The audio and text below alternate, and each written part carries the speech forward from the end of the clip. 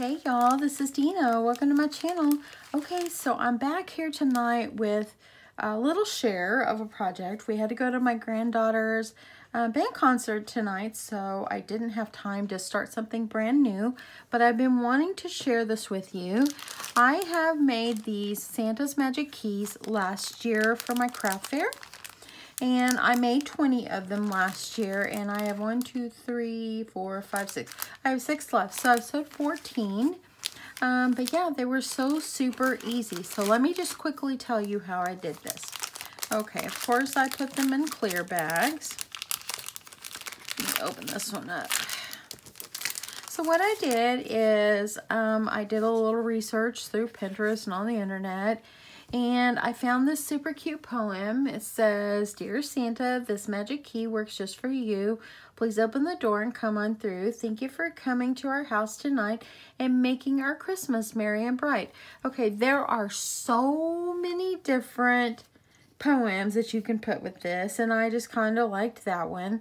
So what I did is I typed it and printed it out on Microsoft Word, and I just layered it on some paper, and yeah, made myself a cute little poem to go with it. You can do this any way you want.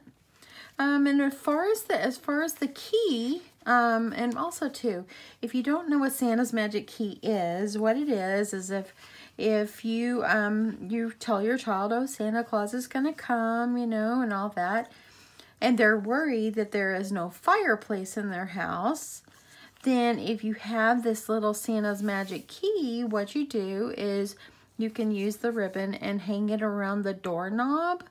And then that way, then on Christmas Eve, the child's not going to worry because Santa can use the magic key and come in the door instead of going down the chimney. So anyway, this was a good little craft fair project last year. I'll probably make a few more of these just so I can have a few.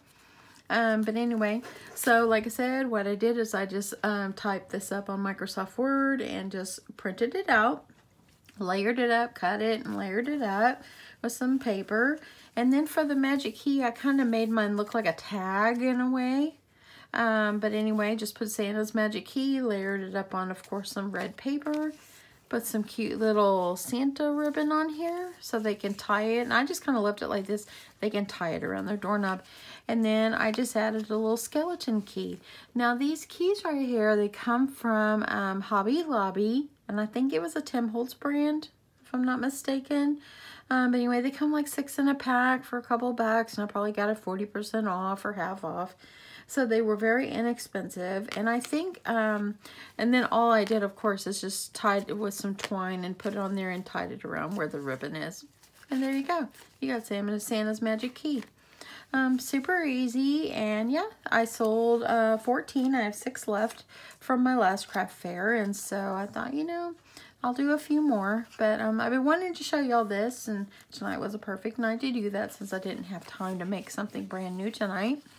But anyway, now I've showed you this. I hope that maybe you'll give this one a try. This was a cute little craft fair project. And I put them out on the end of my table, like where really everybody can see them. And I had multiple people come by and looking at them. And I only did 20 last year, and because I didn't know how they were going to sell. So, yeah, I sold 14. It's not too bad. I sold them for $3. And pretty much all it is an inexpensive key and a little piece of ribbon and the clear bag and some paper. And you could use scraps for the papers, so yeah. And then I just put it inside of a clear bag like this, so that way you can see Santa's Magic Key on one side and the poem on the other. Super easy, huh, y'all? Super, super easy. So anyway, I'll probably make a couple more.